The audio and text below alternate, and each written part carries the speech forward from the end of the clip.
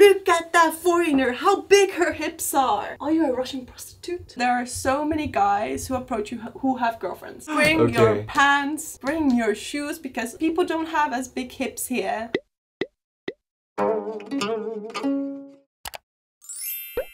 Hello, my name is Ryan. Today we invite a really special guest from Estonia. We're going to talk about her life in Korea. So if you're interested in her life in Korea, please stay tuned. First of all, could you introduce yourself? So hello, I'm Mai from Estonia and I'm 23 years old at the moment and unemployed. Now I'm unemployed. Yes, unemployed. You used to work on the... Yeah, I had my own fashion brand, like a sustainable fashion brand in Estonia. Yeah. And at the moment I'm doing also YouTube in Korea. Oh. Just on the side. How long have you been in Korea? So far 5 months, but continuously kept coming back. I've been here in total like 4 times. Total 4 times? Yes. So the total period is how long? 9 months. 4 times but 9 months? Yes. I think it's really hard to live abroad. So I want to ask you why you decided to come Korea. Oh, well, first of all, I'm still a tourist. Tourist? So yeah, I'm on the visa. tourist visa, yes. Okay. It is sort of a trip in a way, but I decided to come because I became burnt out. I had my own clothing brand. I kept working like all the time and I didn't yeah, exactly, so I didn't have a personal, like a separate life. I needed to refresh myself and realize like what I really want to do and if I do want to continue with my brand. So it's refreshing time in Korea. Sort of. Then there are gonna be so many options like another country except for Korea, so I want to know why you choose Korea. Safe. I feel comfortable here because I've been here many times. I know the subway system, I know people here, so I have kind of a safety net. Okay. Because you've been in Korea 3 times before. I want to know, what did you prepare before coming in Korea? Because language is different, find a place to stay, so many things to prepare, I think. I prepared pretty much just money. Money? Money's the problem. Yeah, the money was the thing. I prepared and bought the ticket. I was the first 2.5 months at my friend's place. So I didn't even have to worry about having like a place to stay. So that's what I prepared. And I worked like odd little jobs here and there. I sold berries. Berries? Yeah. What berries? Strawberries? It was like strawberries, blueberries, raspberries. On the street? No, it was in a shop. A shop? Yes. I see. A mall. And then I did that for a while. They paid well. And then also I worked at a Chinese restaurant. Because like in Estonia, if you are an artist working in fashion, most likely you don't make your main income. The market is too small in the country. So it's not that a long time since you lived in Korea. It's about 9 months in total. You may think of Korea would be like this before coming Korea, and it could be changed after you're living in Korea total 9 months. So I want to know what changed. So the first time I came to Korea, I didn't have many expectations. I did expect the country to be very safe and I thought people were going to be very polite. Okay. And I had those expectations. But back in 2016 it was a little bit different because the ajoshis and people overall thought that I cannot speak or understand Korean.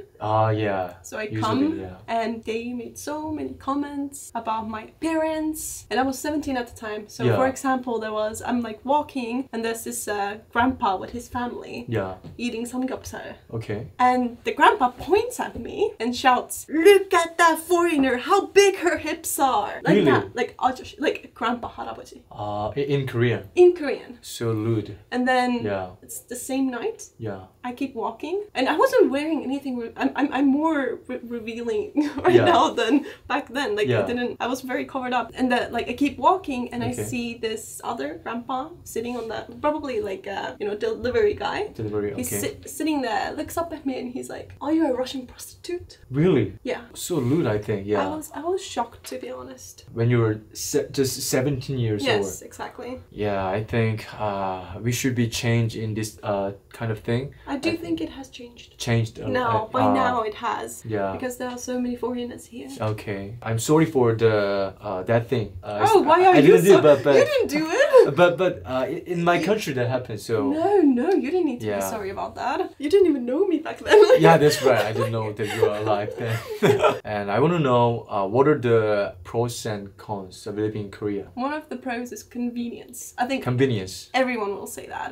For example? For example, I mean, if you go out, you're hungry, you go out, you can find a place maybe in 1 minute from the house. Does the situation is not like this in your country? No. No? No, of course not. Like the closest restaurant restaurant is maybe like 20 minutes by walk. It's very different. And another pro people usually are really nice. Yeah. Except for some bad people, yeah. Yeah, but like at the same time, there are like the harmonies and they're so sweet and always take care of me. Yeah, so those are the pros, I'd say. Okay. And cons, and if somebody bumps into you, don't expect them to say sorry. They won't. They will just bump into you and continue to walk. Usually don't say sorry. Yeah, and also they don't open the door, like these small little gestures Koreans don't do. So like opening the door for the other person, so let's say going, like that's kind of like something like little small things we do as foreigners. Yeah, I know. Koreans don't do it that often. I saw one Korean in 5 months. In 5 months? Who did that. Okay. That was the first thing that I surprised when I travel abroad. They opened the door for me in really distance. Oh, really? Catch the door for me. And I saw, wow, so good manner. And I think we should learn that kind of thing also.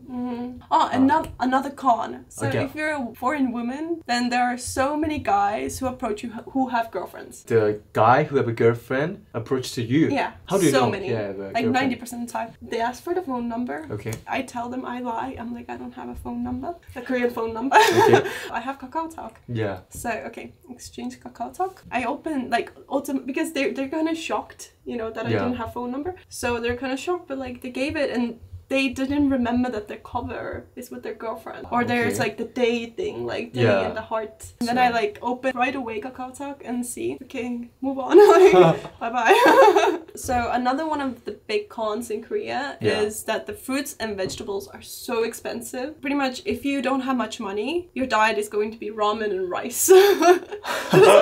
Ramen and rice is really sad. That's why another reason why I want to go Estonia. To Estonia. I want to eat this vegetables, like steamed vegetables. Steamed? Yes, I just want steamed vegetables. Okay. That's how much I'm craving after 5 months. In Estonia, cheapest things to buy: cabbage, potato, onion, carrots. That sort of thing is very cheap. Really? Really, really, really cheap. For example, like carrots, 30 cents a kilo. Kilo? Yeah. Really cheap. Like, so, and potatoes too, very cheap. Oh. So you can eat vegetables non-stop for a very cheap price. But here, very expensive. I bought 5 potatoes for like 3,000 but like 3,000 3,000 for 5 potatoes. The next question is, I want to know the difference between living in Korea and living in Estonia. What I mentioned before, convenience. Convenience, okay. And transportation is so much better here because it's going, like, it's so often. For example, the bus in front of my house is like every 30 minutes. But here it's like every 7 minutes. Also, people have houses in Estonia. Most common like household is that you have a house and a garden and, you know. Wow, I prefer that. Yeah, but that's what we have and I've grown up with it. Everyone here has an apartment, like lives in an apartment. Also, another thing I've noticed is so many people have small dogs here. Small dog? Yes. Yeah, like pet. Tiny dogs, but in Estonia we have like big dogs. Golden Retriever? Yeah, like most common are Golden Retriever and German Shepherd. And then in Korea it's a tiny, small doggy. Yeah, because house is small. Yeah. What about the safety? Safety? No, same. Same. Oh. I think Estonia is even more safe for me. Really? Because of the personal because I'm more normal in Estonia. Okay, I see. The last question is, I want to know whether you want to live in Korea for a long time or you want to go back to Estonia. Obviously I'm going back to Estonia because I miss home a little bit. But I want to come back and ideally I would love to live here for a few years. Few years? Yeah, not my whole life. Like live in Korea in a way where it's like half a year in Korea, half a year in my country. That's more ideal because the air pollution is so bad in Korea. It's crazy. That's right. I've been sick every month.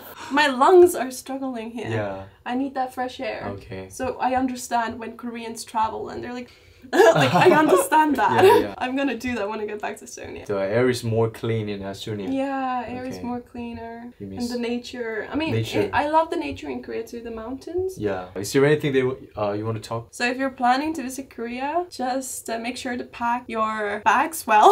Bring your own shampoo and like shampoo and hygiene products because I feel like in Korea, people's hair is different. So the shampoo here doesn't fit me and I had to wash my hair with it for a few months, 2 months. months, my hair became so flat. And also pants and shoes, because people don't have as big hips here as us. Okay, bring your pants, bring your shoes, because probably your feet are bigger than theirs. But that only can be applicable if you have a big hip and big foot? Yeah, if even like my short little Estonian friends, they can't buy pants here. Really? Yeah, because they have more hip than the Asian person. Wow. I should move to Estonia. Oh, I mean, we have the most models per capita in the world, so you'll have fun. Oh, really? And I'm not saying this only to girls, but also to guys. Bring your own stuff. Yeah. Even though people come here thinking, oh, I can shop the K-style, the Korean fashion, you know, everyone's excited about it. Anyway, thank you for watching our video. We're gonna see you guys at second episode. We're gonna talk about, really interesting thing in second episode. Being a white woman in Korea. We're gonna talk about it. If you think this video was worth your time, then make sure to hit thumbs up and subscribe, because it's gonna make many more. Good. Yeah, see you in the next video. Bye bye.